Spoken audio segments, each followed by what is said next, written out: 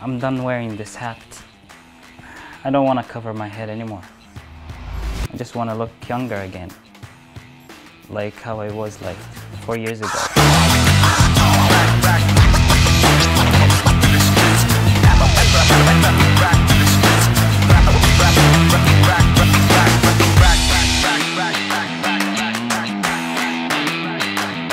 I'm so glad I chose this place, to be honest.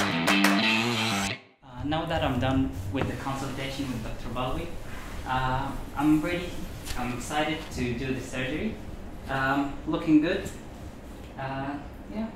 And Dr. Balwi, how do you see me as a patient? Yeah, I'm very happy to see you. Thank you. And I'm waiting a very good result for you. Thank you. And very comfort operation also. Thank you very much.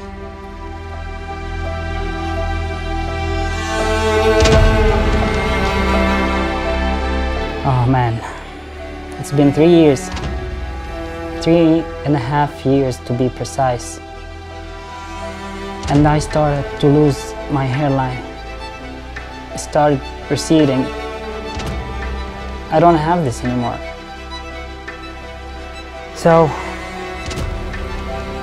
I decided to come to Turkey, and I chose elite hair transplant because, in my opinion, they are the best.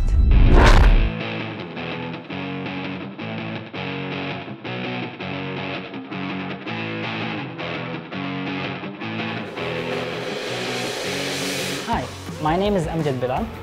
I'm a medical student in the last year. I decided to give myself a hair transplant for the graduation.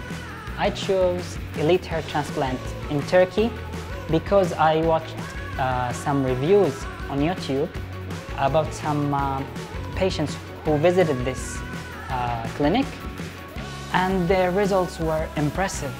I actually didn't believe that the result is actually after the operation.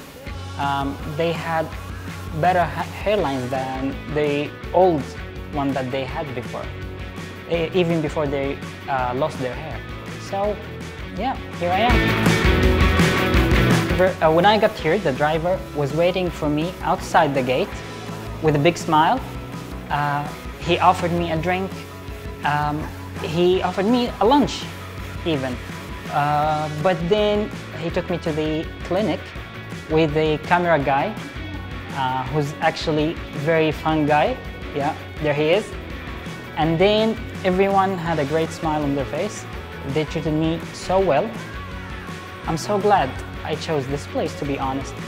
The whole journey till that moment was looking good. It was good. I was happy. It was amazing. Then I saw Dr. Balwi. I was shocked in a good way because he actually cared about the little details that I was afraid of, and he showed me details that I didn't even know I should pay attention to. So he drew the hairline. I was happy with it. We agreed on it. Then I got a haircut and photos. Then I was moved to the operation theater.